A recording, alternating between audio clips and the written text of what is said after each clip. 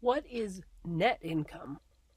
Net income is the total amount of money you take home after deductions have been taken off your paycheck.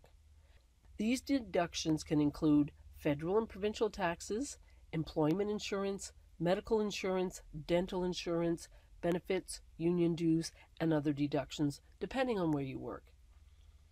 We will be looking further into these deductions in another lesson. So how do we calculate our net income?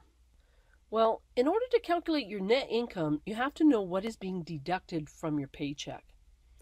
Let's start with an example. Suppose you make $15 an hour and work 120 hours in a month.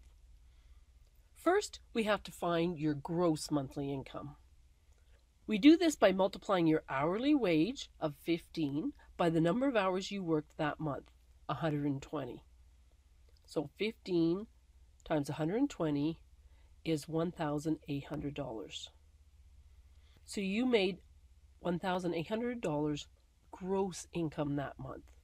So now let's look at some of the deductions you may have coming off of your check. Let's suppose you have $35 in union dues, $30 in employment insurance, $50 in pension plan, $20 for your medical dental plan. Let's add up these total deductions.